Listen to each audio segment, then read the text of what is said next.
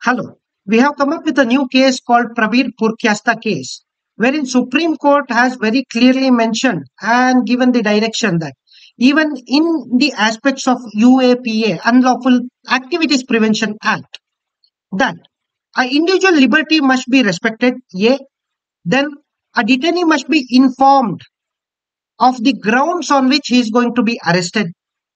This case was also, or this notion was also put forward by the Supreme Court even in the PMLA case, Prevention of Money Laundering Act case. However, with this judgment, it becomes imperative for the agencies to inform the detainee why they're arresting a person. Yeah, then it becomes a necessity to uphold the aspect of individual liberty which is guaranteed in the Constitution under Article 22 during the detention. And the third aspect, by becoming a police state, whether it is anywhere across India, Supreme Court says that uphold the due process of law. That is the most important aspect, which needs to be understood with the intent and content of the act. Only then the possibility of upholding the individual liberty will be possible. That is the opinion of Supreme Court.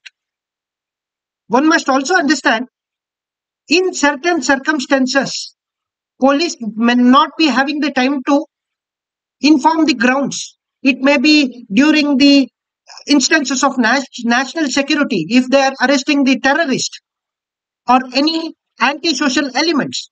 Probably in the haphazardness, it may not be possible for them to inform the grounds through a written document. At the same time, there can also be the technical lapses by the police department, even though they get lot of training from the hard-earned taxpayers' money. Yet they commit the mistakes. The similar mistake was also committed in HD Revanna arrest case in Karnataka, wherein even after the 2 days of arrest of Mr. HD Revanna, who was accused of kidnapping a victim, SIT failed to record the statement of the victim. Therefore, even in case of HD Revanna, he got the bail because of the mistakes of SIT.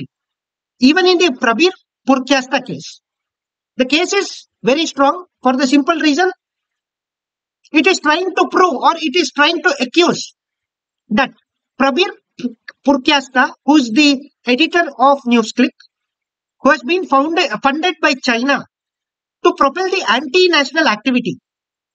That is a serious charge, but because of the mistake or probably ignorance of the officers, that Prabir Purkayastha, who may be a threat according to the police, but he is free now.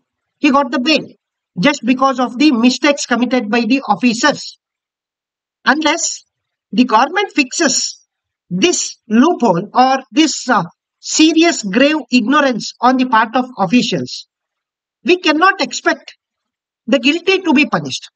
Or we can also understand in this way that police did not have the actual and the proper grounds or the proof against Prabir Purkayastha to prove that he was doing some anti-national activity. However, the case is going to continue. It is not right to comment anything unless we have something on record.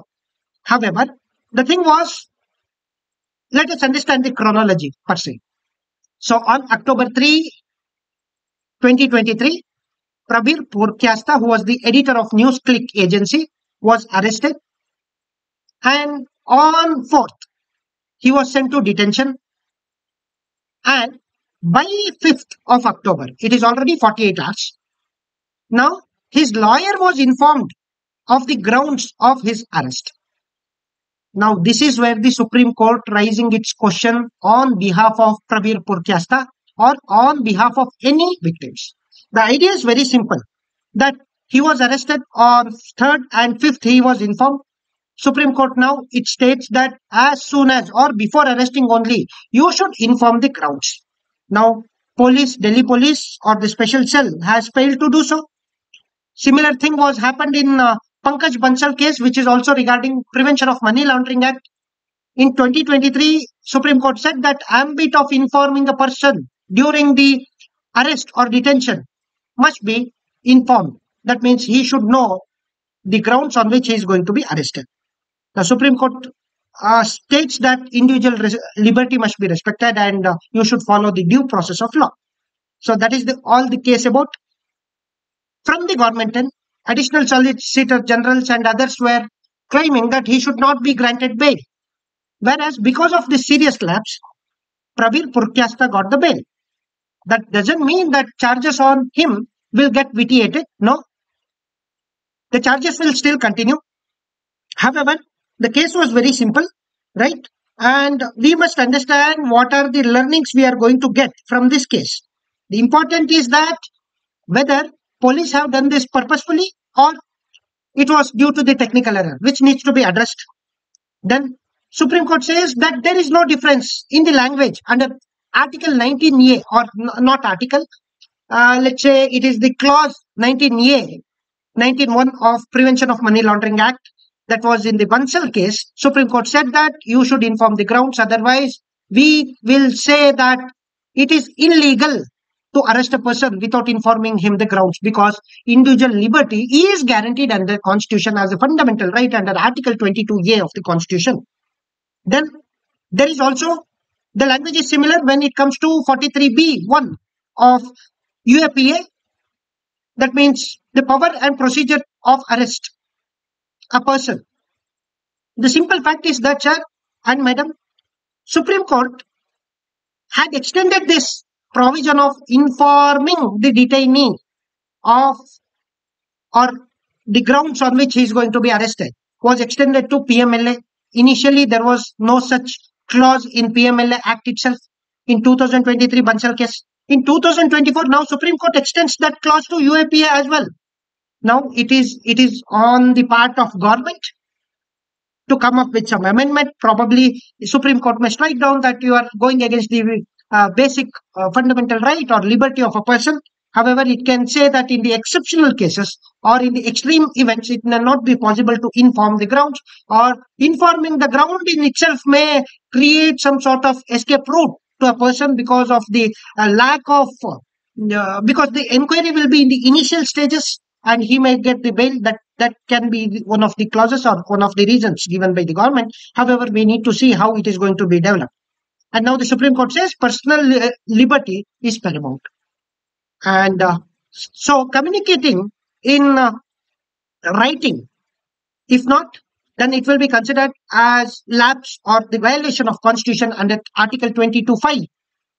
Then Pankaj Bansal case, we know that in PMLA this was extended, or this provision was extended or clearly, explicitly pushed by the Supreme Court in PMLA case.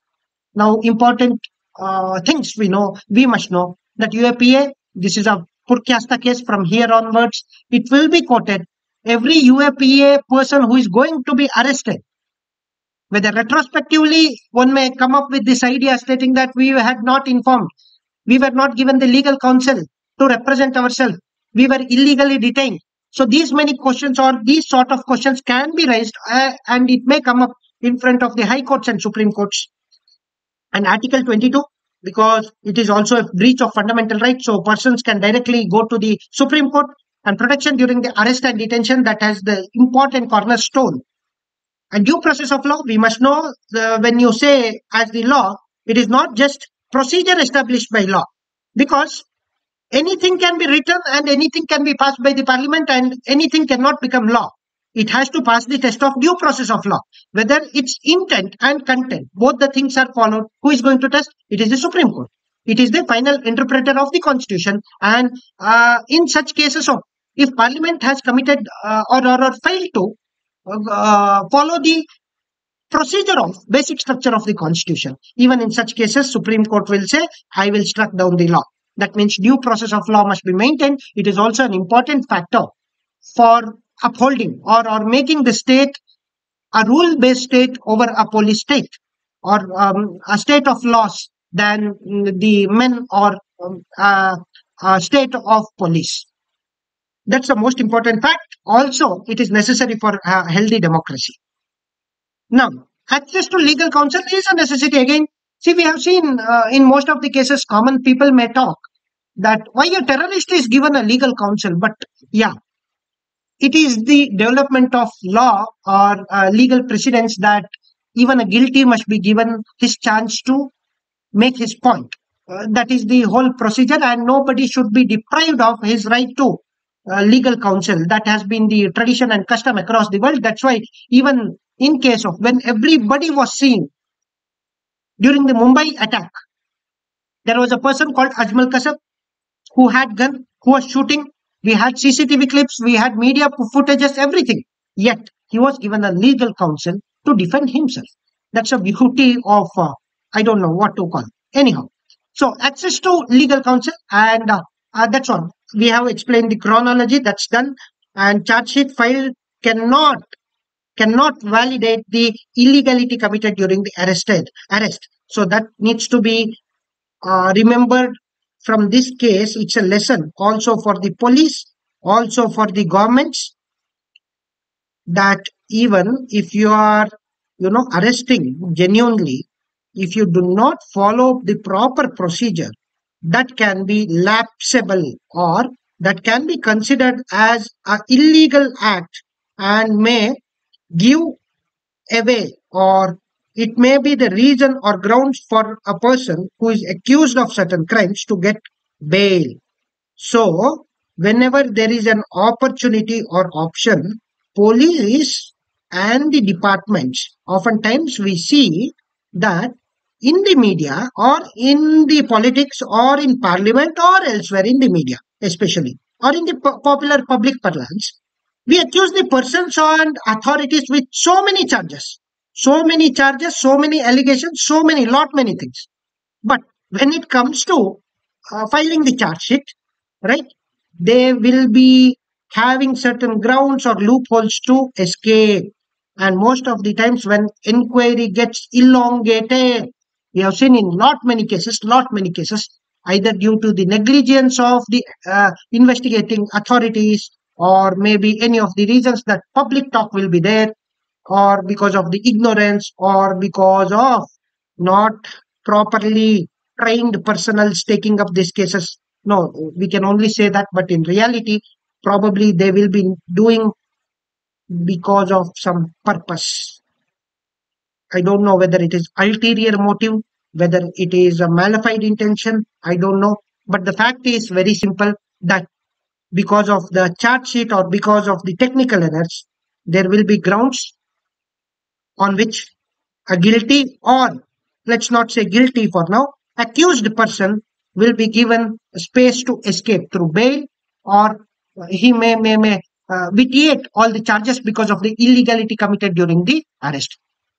The important takeaways we have learned, the basic fact is that we are not getting into the merit of the case, but the fact that because of the mistakes, now if the agency says that he is an anti-national element, he should not be allowed. Even everybody is saying the same thing, and Supreme Court also said that he must not be allowed to meet the persons who have accused him, or whoever that may tarnish the proof and or anything. He cannot do such activities. However, the fact is very simple, that he got a bail solely because of